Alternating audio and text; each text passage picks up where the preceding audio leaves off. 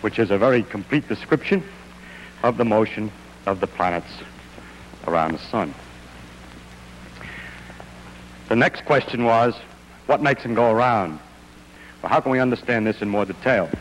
Or is there anything else to say? In the meantime, Galileo was investigating the laws of motion. Incidentally, at the time of Kepler, the problem of what drove the planets around the sun was answered by some people by saying that there were angels behind here beating their wings and pushing the planet along around orbit. As we'll see, that answer is not very far from the truth. The only difference is that the angels sit in a different direction and the wings go in a different direction.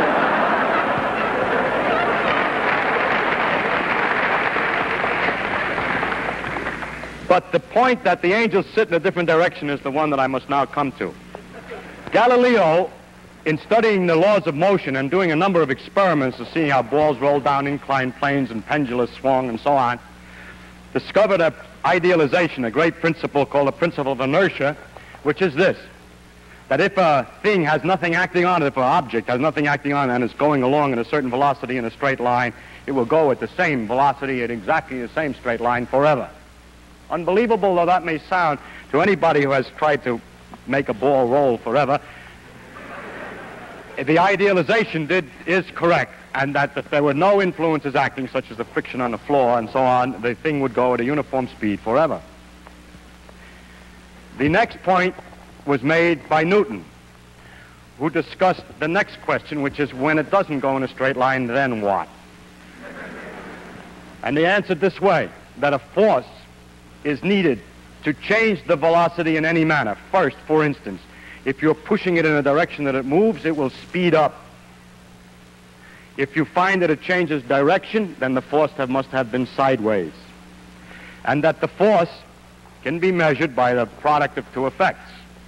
First, how much does the velocity change in a small interval of time? How fast is the velocity changing? How much is it accelerating in this direction, or how much is the velocity changing when it changes direction? That's called the acceleration.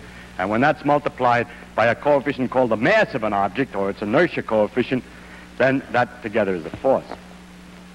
One can measure for instance, if one has a stone on the end of a string and swings it in a circle over his head, then one can measure, when one finds one has to pull, the reason is that the speed of the velocity, the speed is not changing as it goes around the circle, but it's changing its direction, so there must be perpetually an in-pulling force, and this is proportional to the mass, so that if we were to take two different objects, first swing one, and then swing another one at the same speed around the head and measure the force in the second one, that second one, the new force is bigger than the other force in the proportion that the masses are different. This is a way of measuring the masses, by how hard it is to change the speed. Now, then Newton saw from this that, for instance, to take a simple example, if a planet is going in a circle around the sun, no force is needed to make it go sideways tangentially. If there were no force at all on it, it would have just keep coasting this way. But actually, the planet doesn't keep coasting this way, but finds itself later not out here where it would go if there were no force at all, but further down toward the sun. In other words, its velocity, its motion, has been deflected toward the sun.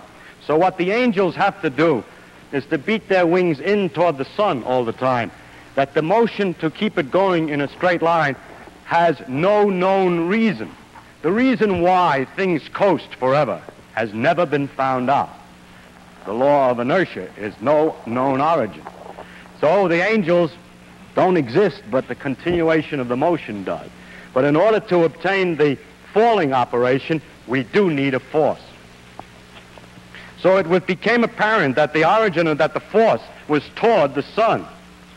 As a matter of fact, Newton was able to demonstrate that the statement that equal areas are swept in equal times was a direct consequence of the simple idea that all of the changes in velocity are directed exactly to the sun, even in the elliptical case.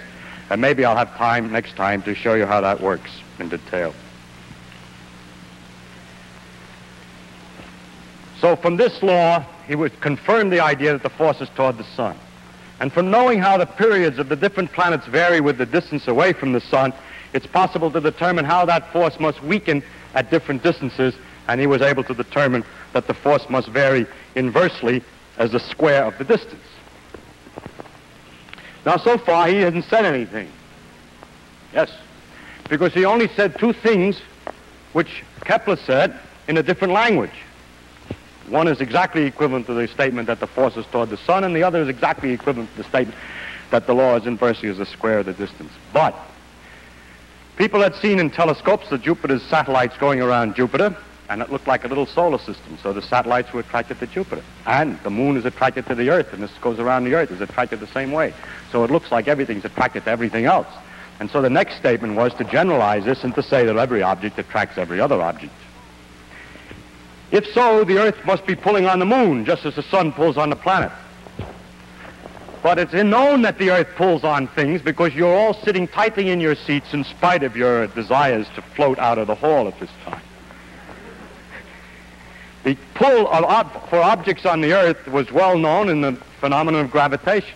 And it was Newton's idea then that maybe the gravitation which held the moon in the orbit also applied, was the same gravitation that pulled the objects toward the Earth.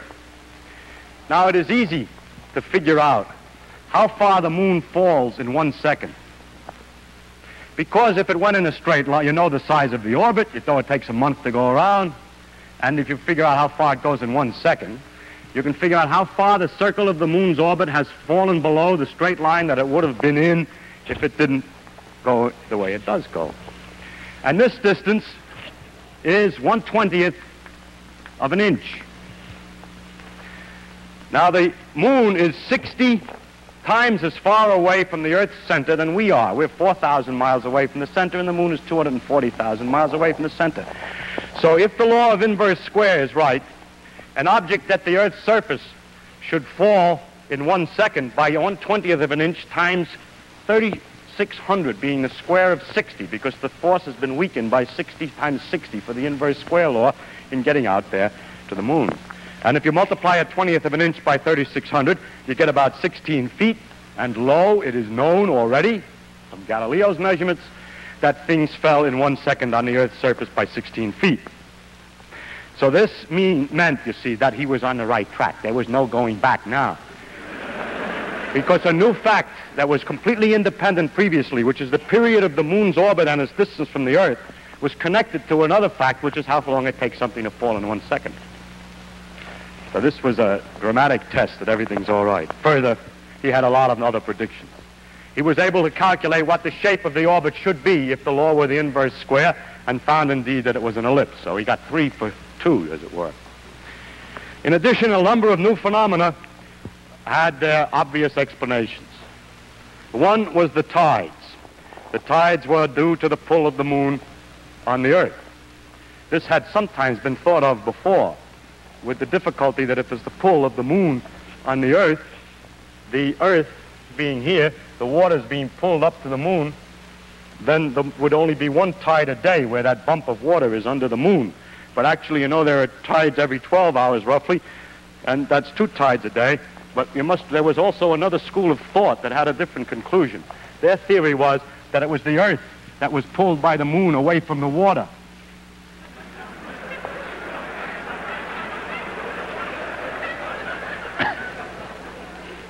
So actually, Newton was the first one to realize what actually was going on, that the force of the moon on the Earth and on the water is the same at the same distance, and that the water here is closer to the moon and the water here is further from the moon than the Earth, than the rigid Earth, so that the water is pulled more toward the moon here, and here is less toward the moon than the Earth, so that it's a combination of those 2 pictures that makes a double tide.